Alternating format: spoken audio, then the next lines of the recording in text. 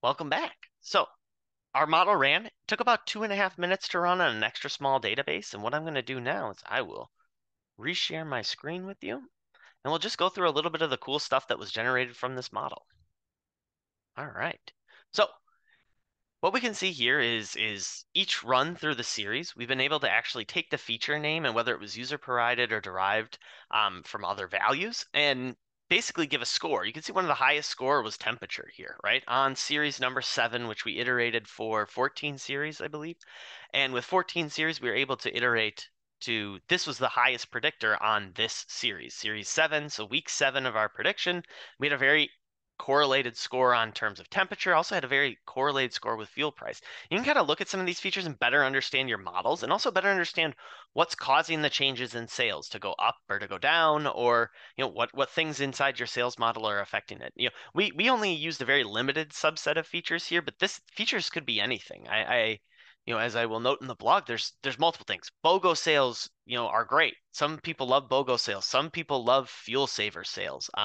That kind of information can help derive your sales information for your store. So what we'll also do here is I will step back and we will go take a look at the model that was predicted into our sales demo table. You can see it right here. You can see I've run this in the past. You noticed on the last one I got a little error. That's just because I've already run this model when preparing for the demo, and the model came out with a V1 or V2. So I actually should go back and just show you from that worksheet right here. Just a quick one. I just changed this information. Walmart, this was V1. I changed it to V2 and future sales V1, V2. I also changed it here and here. So you saw that in probably the end of the last demo. Just wanted to add some clarification to that. But let's quickly now go back to the database and get on track. So let's take a look at the table that we built and predicted. We can actually preview the data. So here's our preview data. This is our forecast. This is our upper bound. This is our lower bound. And what we can do, which I love to do here, is we're going to go into our projects and we can just simply pull this open with a worksheet right here. We can pull this worksheet. Oh, which one is it? To get our upper and lower bounds and create a really nice piece of information, we can just create, here's my old one. What we will do is just create an SQL sheet, and we're going to say select all from our demo table, and I'm going to put that just out here. We just created this table. So this table includes the information. I'm going to place the name in the editor there. We're just going to run this with warehouse selected. Here we go. And if we want to go to charts, this helps us build. You can see it's not quite here, but what we'll do is a simple line, x-axis, integer. All right, simple line graph.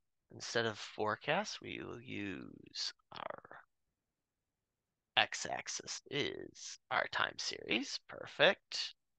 Here we can see kind of the prediction, but I don't really like that. We don't need to fill the area.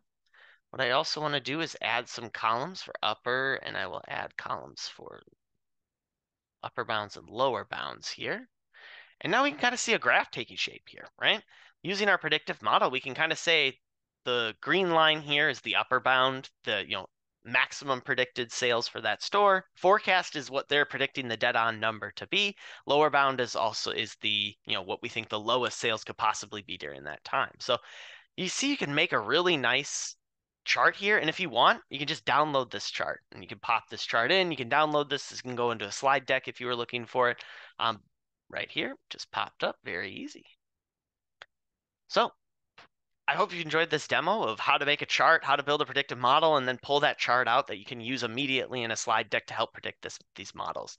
You can also look into your models. If you need any help with any of this kind of stuff, please reach out to PH Data, and I look forward to hearing from you. I hope you enjoy using this really awesome product. So thank you, and I'll see you in the next one.